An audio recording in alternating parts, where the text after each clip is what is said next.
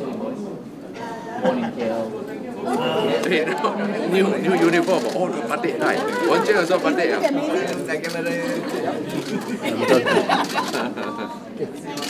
Jadi jangan lupa ambil gambar kek sekarang. The asset declaration precedes a motion from the House, a resolution of the House. And being a resolution of the House, it is an order of the House. So anyone who defies an order of the House technically commits contempt of the House. And there are penalties attached to it. So we'll wait and see. Would you extend the time for them to declare? Did anybody again? request it? Yes, we have 3 from GPS who have requested for extension of time. I've allowed that. The rest have not even asked for anything.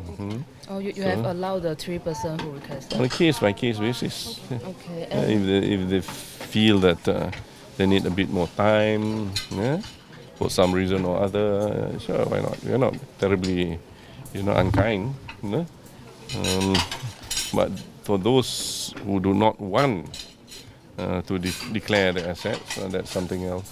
One more, because there is some MP, for example, Edmund Santra, complained that they face some safety problem because of asset declaration. So would you suggest to change the system that maybe we don't want to reveal all the assets, we just reveal the agreement or something? With due respect to YB, Santra, there is no concrete evidence here in Malaysia or anywhere else.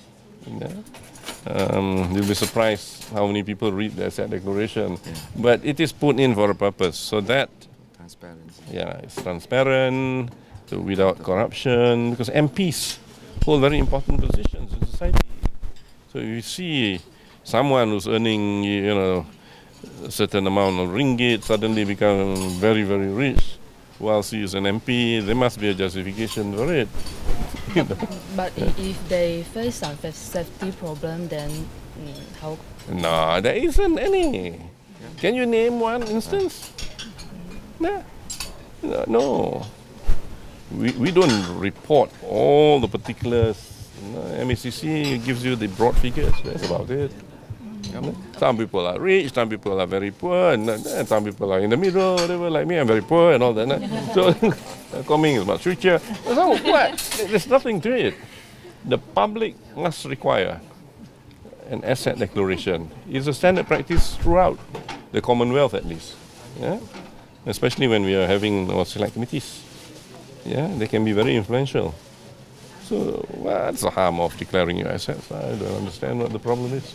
Okay, thank you. All right, okay.